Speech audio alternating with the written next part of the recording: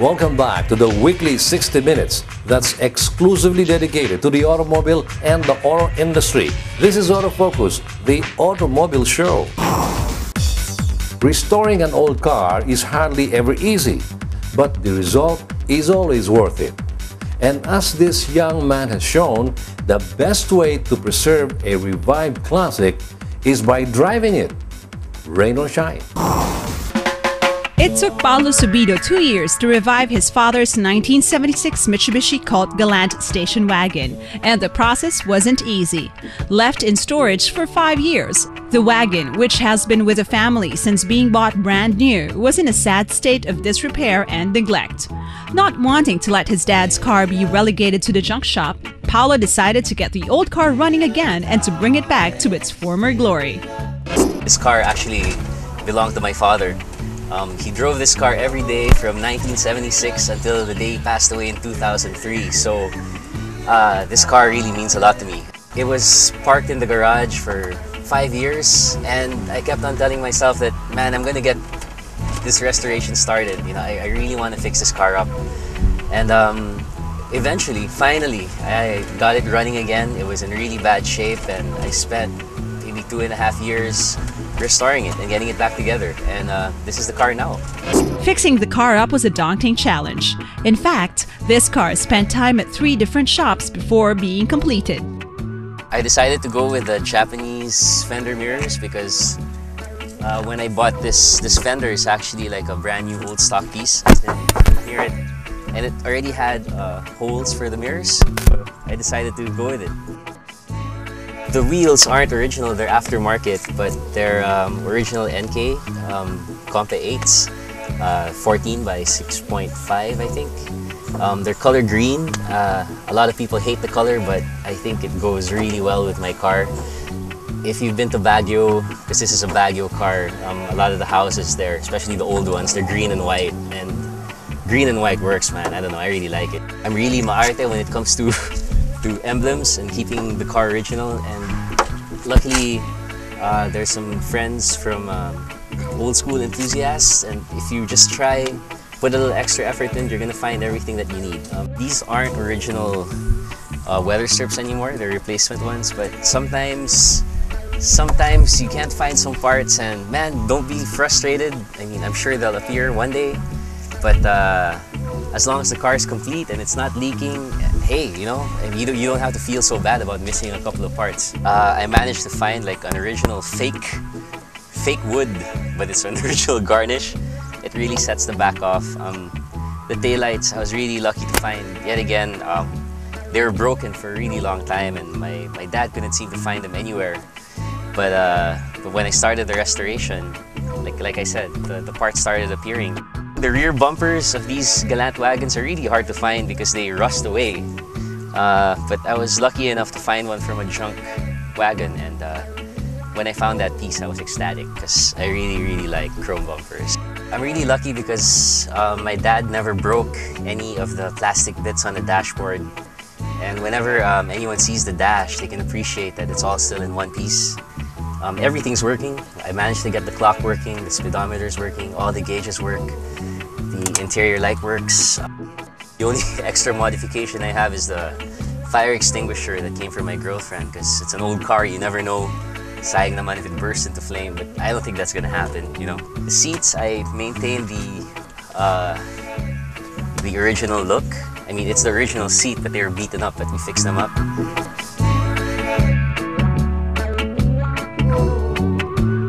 My sidings are all still original, but they're kind of old and beaten up, but I'd rather have an old beaten up siding than a new one that doesn't look right. This is another thing that I love about this wagon. When you're chilling out, like in places like UP or up in Baguio in the mountains, you can just sit back here and enjoy the view and enjoy the air. Yeah, wagons are really cool like that. And I have these really big pillows back here and a little basket for keeping your drinks and whatnot. So this really is a chill mobile, you know. I kept the engine mostly, well, it's completely stock. The only modifications that I did were to upgrade my transmission into a 5-speed transmission. 5-speed comes in really handy when you're traveling long distances, and that's what I do with this car. Baguio, Manila, Manila, Baguio. So it's really good to have an overdrive so that the engine doesn't have to work so hard. The reason why I'm keeping the engine stock is because I want it to sound exactly the same as it did when my dad was driving this car. It has a very distinct sound to it, and I didn't want to change it at all. I remember when I got this car started, after it was parked for 5 years, everyone ran out of the house because they recognized that familiar sound.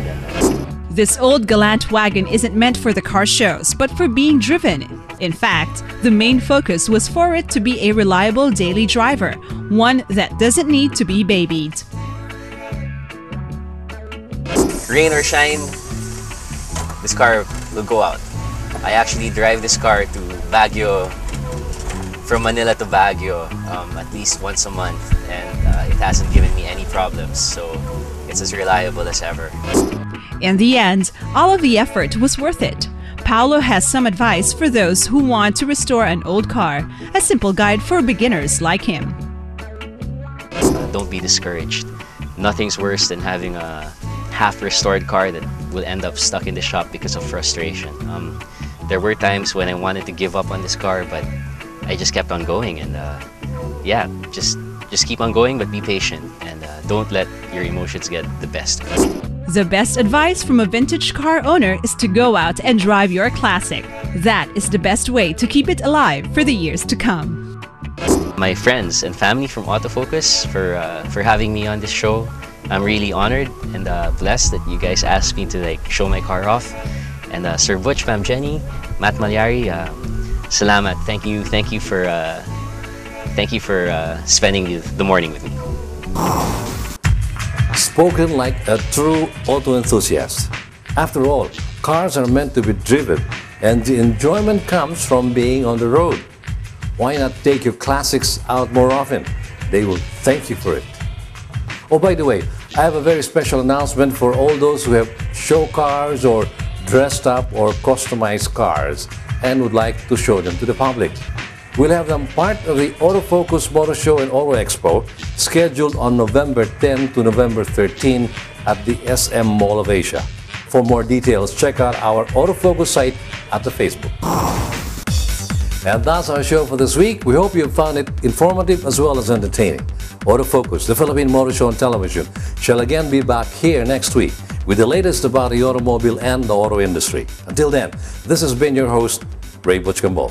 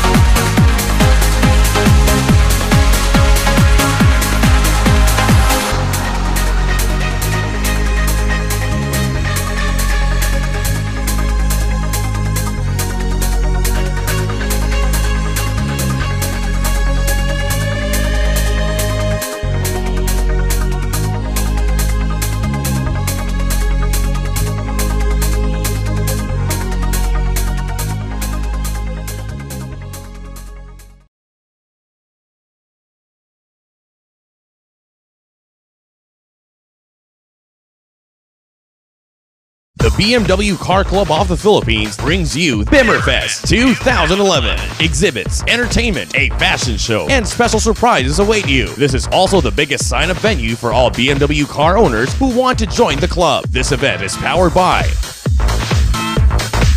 Be There.